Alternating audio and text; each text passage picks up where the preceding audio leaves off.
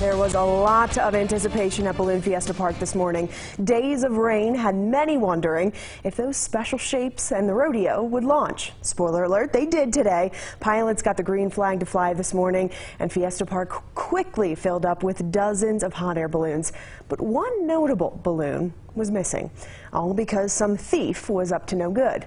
But as Diana Castillo explains, word spread very quickly, and this thief didn't stand a chance.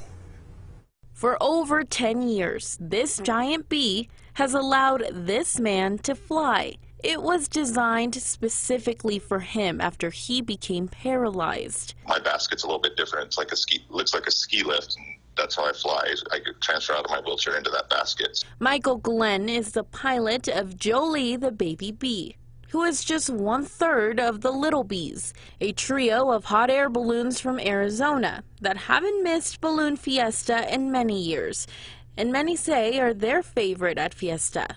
So just imagine the shock when the little bee was missing from this morning's ascension, all because the truck and the trailer she was in was stolen from this hotel parking lot. Pretty devastating loss because there's only so many of those out there in the world. For mass ascension this morning, that trio became a duo. Joey and Lily, the only bees at Fiesta this time, as the search for Jolie was just starting. Joey and Lily are not complete right now without Jolie the baby bee. But sadness soon turned into relief when hours after balloons launched, a break in the case. The trailer and the bee were found. Officers made contact with the trailer, and they discovered that the envelope and the pieces of the balloon were in fact inside of the trailer.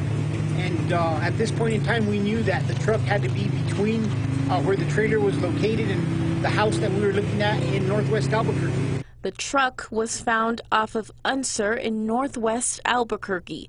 APD says that as of this morning, there are no arrests, but there are leads, one possibly pointing to a repeat offender. And now that all three bees are together, their pilots are ready to keep going. It's been a roller coaster of emotions and feelings, but super excited and hoping we get some good weather to put up all three bees together. Diana Castillo, KOB4.